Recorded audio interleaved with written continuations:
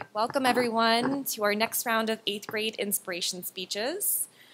This year we asked 8th graders to think about who they're inspired by, what they're passionate about or what they believe in, and also the lessons they learned here at Swain and what they want to pursue in the future. So these are speeches that weave those themes together.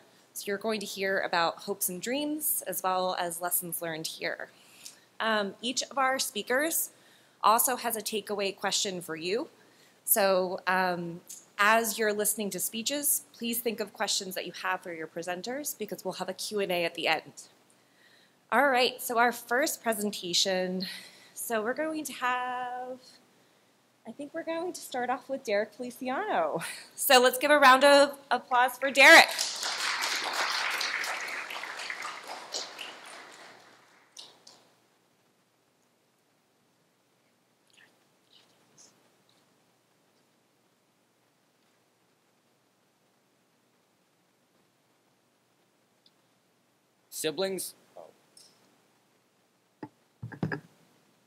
Sibling, is this on?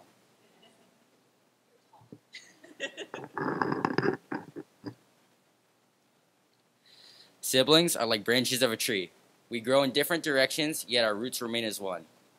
Who inspires you the most? For some, it may be a teacher or a parent, or maybe it's a really popular celebrity.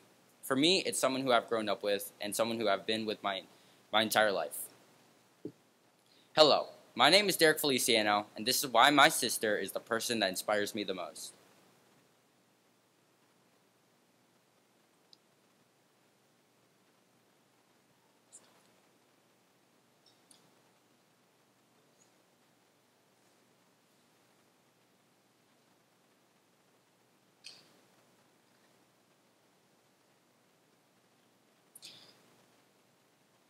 Growing up with a sibling is very challenging at times, but it is also very beneficial in learning how to live in general. They have more responsibilities and experience than you, and in a way, they're kind of like your test dummy. They experience it before you, and then depending on what happens, you go towards or steer clear of the outcome when you eventually get to that point. They can give you advice and their opinions on what to do, how to do things better, what to do, or what not to do.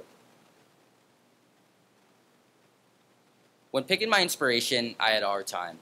I couldn't come up with any ideas. I decided to reflect, and I thought about people who made the biggest impacts on me. I thought about many people. My parents, I thought a lot about my aunts, my uncles, but one person kept on coming to mind. It was my older sister, Julie, who's been with me since the minute I was born to this very moment, always by my side.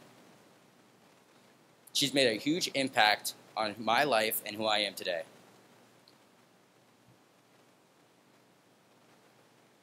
Julie inspires me because she works hard and is dedicated to everything she puts her mind to. When she has a goal, whether it has to do with volleyball or school, it's completed sooner rather than later. She always helps me and tells me what she would have done in her situation if I had a problem. She's also kind, but harsh and firm with her criticism. Because she's so brutally honest, she never fails to speak the truth. It's even when it hurts. It helps me to not lie to myself when the truth is needed for improvement. She's super smart and able to help me with most of the problems I face, and puts a lot of effort into her work and puts just as much effort into helping other people. When she has a problem, she always faces it, and when she can't, she's never afraid to help. She's never afraid to ask for help, whether it's from a teacher, a parent, or a friend. She's very open about her feelings and always has something to share. She manages her time very well, which is something I fail to do. Even though it's hard for her, she's still able to find time to hang out with her friends and family while still keeping up with her schoolwork. She even comes to me whenever I'm at her campus, even if she has somewhere to be. Sometimes it gets very stressful for her. It can be very overwhelming at times, but she never stops being a good sister.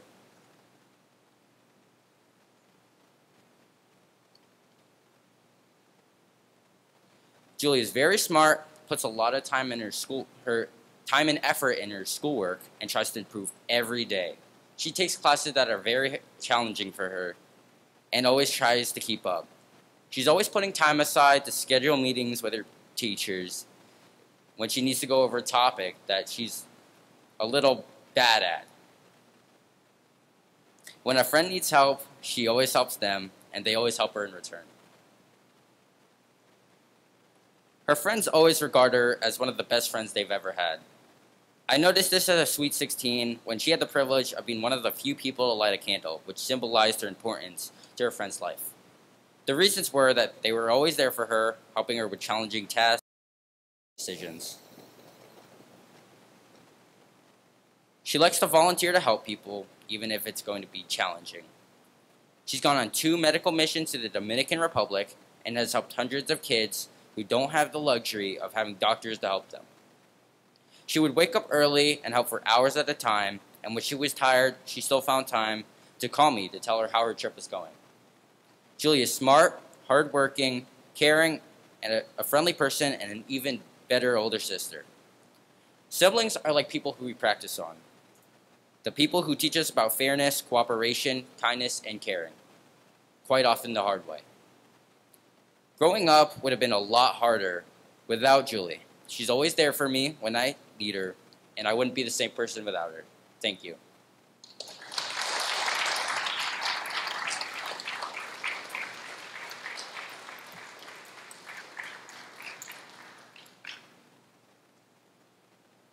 Great. Our next presenter is Marcus Chimako.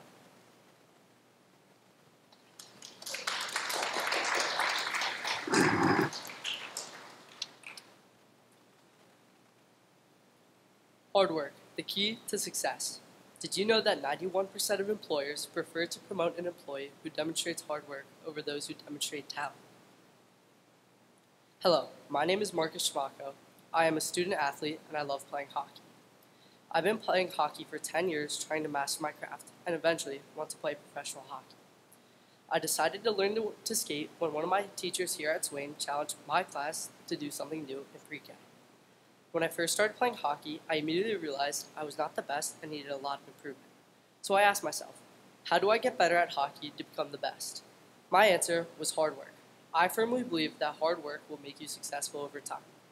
American author Robert Collier said, "Success is the sum of small efforts repeated day in and day out." Hard work has always been critical in trying to master hockey. I've always gone to the gym, shot pucks in my basement, and stick handled on my rollerblades to try to get better at skills that I was terrible at. Hard work has helped me achieve goals. My teachers here at Swain challenged me to work hard and be an enthusiastic learner. For that, I am grateful. Hard work has also helped me achieve goals academically and athletically. For example, I am not the greatest at taking tests, but I am good at doing homework. Even if it's difficult, tedious, and takes time, I work hard and put an effort into my homework because the test results will improve. Doing little things like investing in yourself and always doing homework will help you achieve your goals. For example, I set a goal for myself when I was around 8 years old. This goal was to get into a good prep school. I wanted to do this because it would help me become a better hockey player and increase my knowledge. So I invested time and effort into getting good grades, becoming a good hockey player through hard work and discipline, and the support of my family, friends, and teachers here today. I've now met the goal of attending a prep school this fall. Personal growth. Hard work has helped me grow. From hard work, I got stronger, smarter, and more athletic. Hockey is a physical sport. People will hit you as hard as possible to get the puck. When I was younger, one of my biggest problems was losing the puck. So to become better at controlling the puck, I became stronger than them by going to the gym. From this, I grew as a hockey player and a person by gaining muscle mass and finesse with the puck. As I said earlier, one of my goals was to get into a good prep school. Over time, I took little steps working hard to achieve that goal. One of my steps was maintaining good grades as a student here at Swain. So, how did I do this?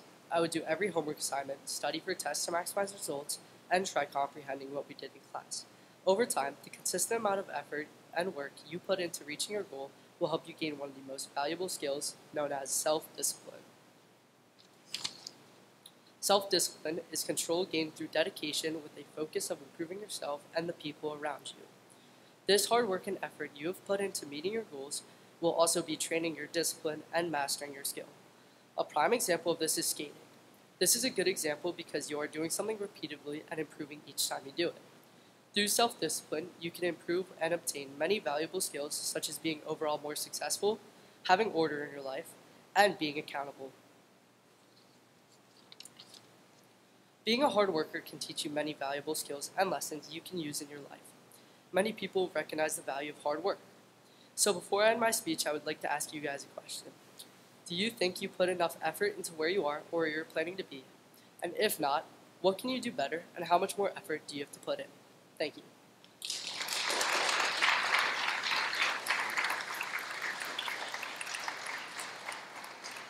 All right, our next presenter is Duncan McIntosh.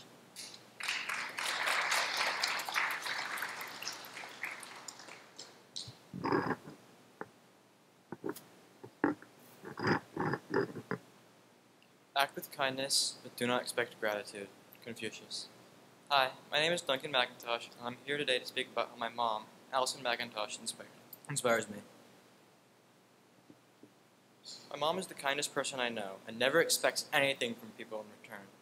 She never fails to be cheerful and helpful whenever people need it. This can be seen as she devoted her life to becoming a doctor in order to help people and save their lives.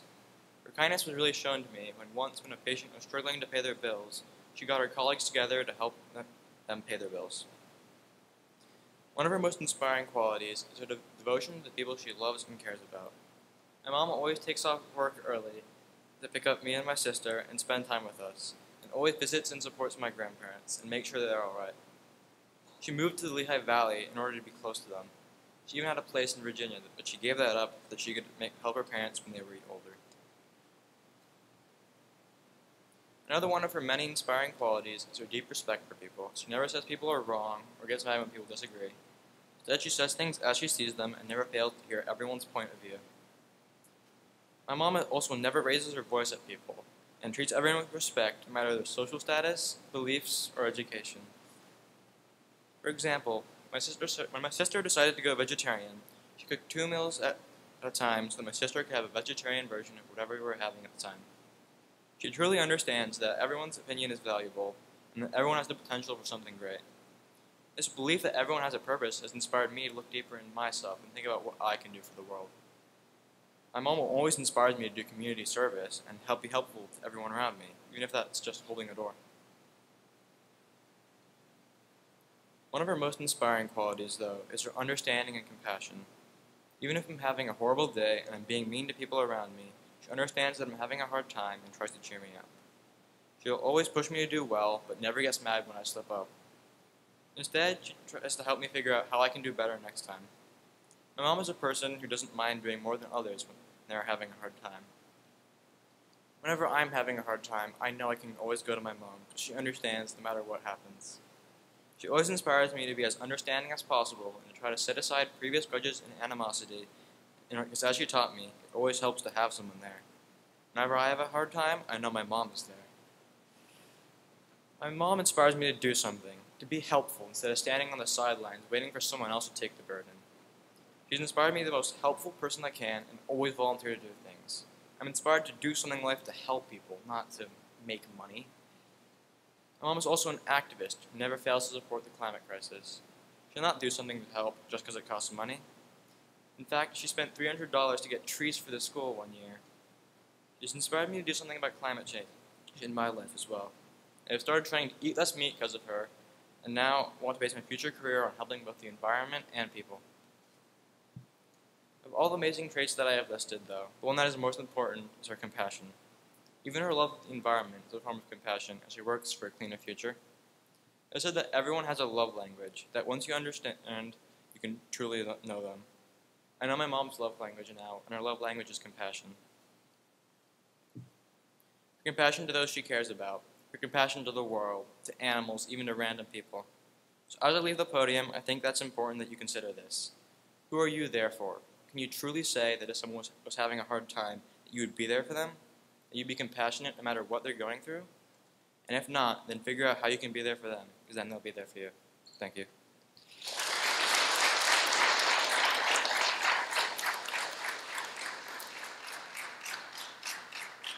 All right, our last presenter for today is Henry Sprague.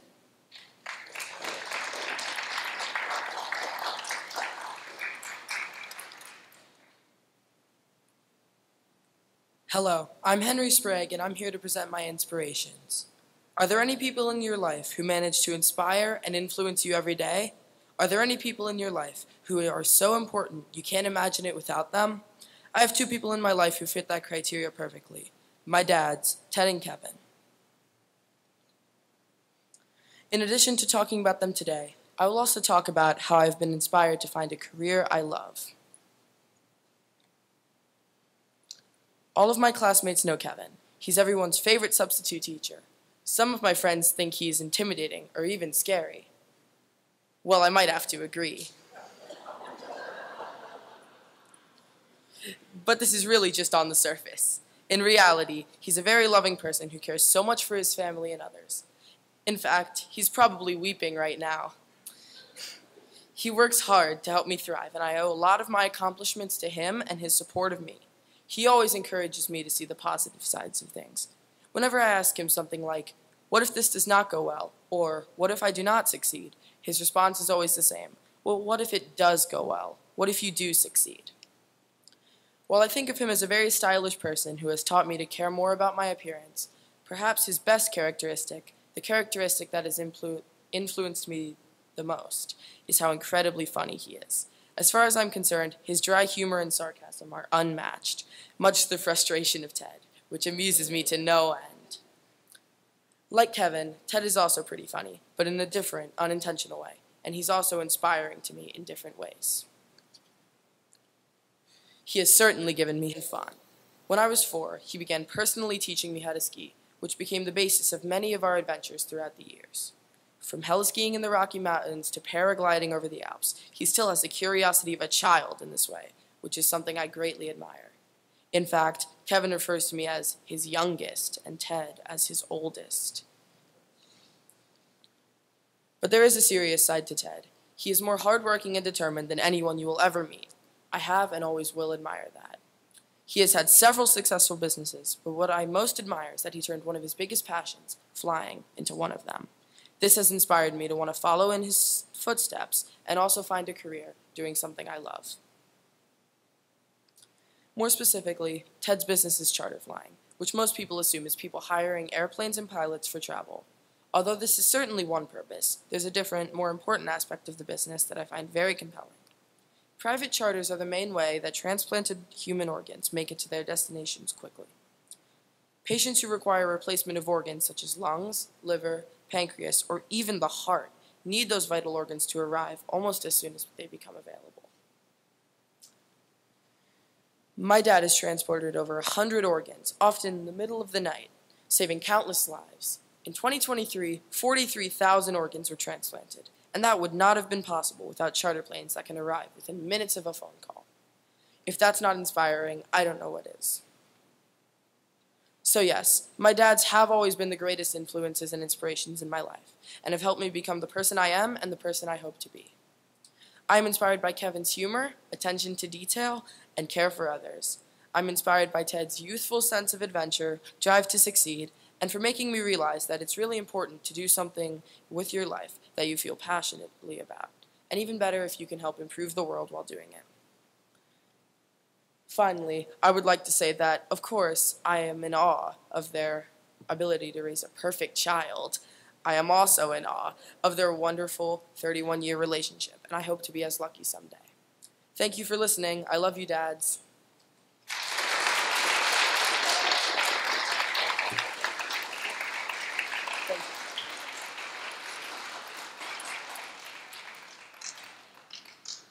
Great. Can I have all of my presenters come up and stand right by the podium? Let's give another round of applause. All right. So now we'd love to get some questions from the audience. When you ask your question, please make sure it's directed to maybe the whole group, and everybody will answer, or at least one presenter. All right. Questions. Levi.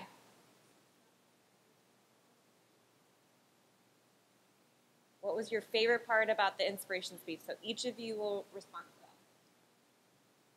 I like making slideshows, so I thought making the slides were fun because I got to just make it about my life and what I do and what I'm passionate about. Kind of similar to Marcus, I liked finding the photos for my slides because there were it brought back a lot of memories and nostalgia. I also liked finding the photos for my slides. It also brought back many memories. My favorite part was reflecting on who my inspiration would be and choosing that.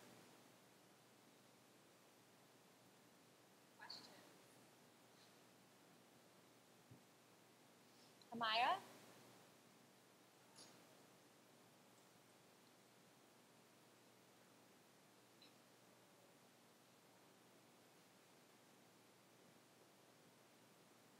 So the whole presentation. All right. So how about everybody come up?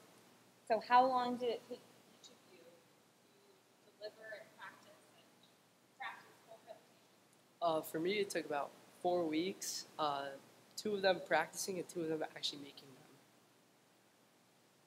It took me about 3 weeks, pretty much just 2 weeks to make it, but about a week of practice and stressing. It took me about 3 to 4 weeks, just 2 weeks practicing and 1 to 2 weeks making it. It took me about 5 weeks in total, 2 to make it and 3 practicing.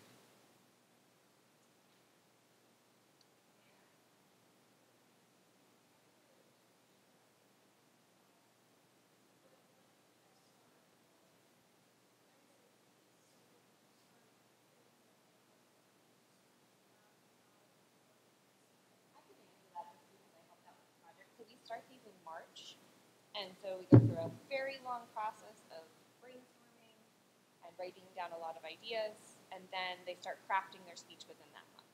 So it's about the last 2 months of 8th grade year.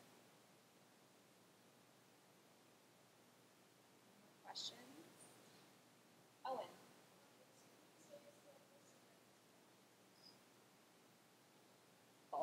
So obviously I did something I am passionate about. I'm very passionate about hard work, but somebody who inspires me the most is probably my mom because she fought really hard and she works really hard for herself.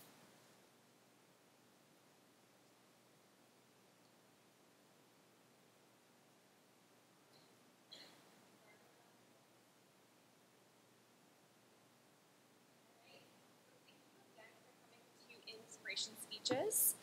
We have 1 more week of speeches next week. And then for our families who came, could you please stay and we can take some pictures in front of the presentation. If you are a 6th grader, I'd like you to go out to the courtyard.